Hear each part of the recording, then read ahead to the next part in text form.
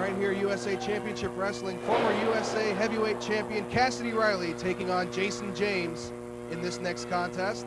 I'm Scott Barry here with Paul Adams. Yep, Jason James needs to utilize his big old brain in this one against Cassidy Riley. But I'll tell you what, can you believe what we just saw? Brandon West coming in here. You know, I understand that he's upset. His wonderful artwork from his youth was all ruined there, and his grandmother's been insulted. But he has no business coming to the ring. You know, he should have just found him at another time, maybe talked about it first. You know, like Jason James is a big proponent of talking things out before you try and, you know, get in there and try and fight. He likes to talk things out. But I'll tell you what, I cannot believe Brandon West coming and sticking his nose in there, getting Lonnie Kealoha DQ'd, and then biting the eye of Brian Turner. I mean, that's every woman's fantasy right there, and he's trying to rearrange his facial expressions. That's his moneymaker. Talking about his moneymaker. He has every right to do whatever he wants to, as far as I'm concerned. Turner assaulted his grandmother. He has every right to do whatever he wants to. Well, she took over his interview. In the ring, we got Jason James and Cassidy That's Riley. A felony in some states, including Kentucky, I believe. She's going for that second rope moonsault. Jason James able to get the legs up. Hang on. I'm getting something in my earpiece. We've got something going on outside.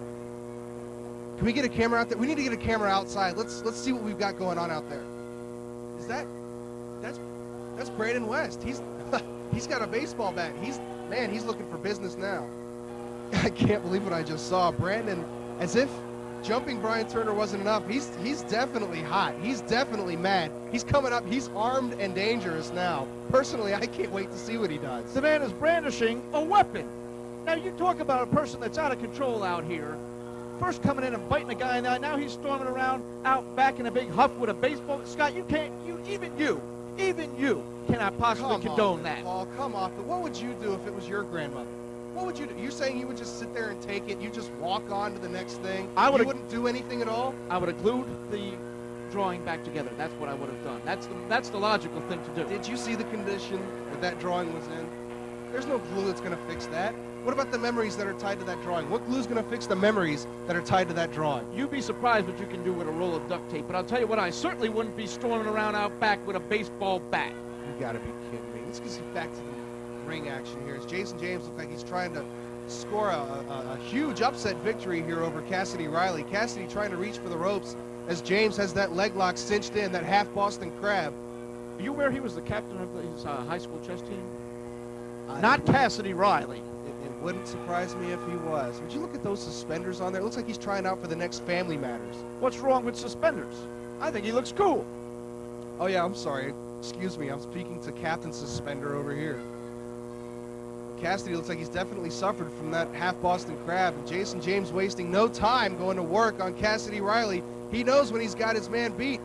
Cassidy needs to fight back. He needs to find that energy within, that second win, so that he can score the victory over Jason, not get embarrassed by getting pinned to the mat 1, 2, 3 by that. I'll tell you what needs to happen is somebody needs to call the cops and get in here and go after this Brandon West or Burt Prentice or somebody. You might have to go out there yourself and try and calm this guy down, because obviously, I mean, I'm not going to try and calm him down. Anything that he dishes out on Brian, as far as I'm concerned, Brian deserves. He's storming around out back. Who does he think he is? Shaquille O'Neal? He's going to want to try and become county sheriff now, too? You see, over the weekend there, tracking guys down, following guys, arresting them for assault. That's what he thinks he is. He thinks he's going to be sitting around walking tall around here with a baseball bat. Big power move here by Cassidy Riley, trying to find that second win, and Jason James looks hurt, and he is down. Trying to fight his way back up. Cassidy trying to get to the ropes to crawl his way back up. Both of these men suffering some huge downfalls at the other's hands. Submission holds, and now Cassidy just laying a beat down on Jason James. He's sick and tired of it. He knows that he can't lose to this kid, this computer geek, this whatever he is. He's a prodigy, that's what he is. And I'm telling you, if this Jason James, he could easily outsmart Cassidy Riley. I'll tell you that much. Cassidy hitting that, like you said, the former U.S. champion, hitting that back spring elbow. And Bulldog sending Jason James down to the mat hard. Cassidy going for the cover.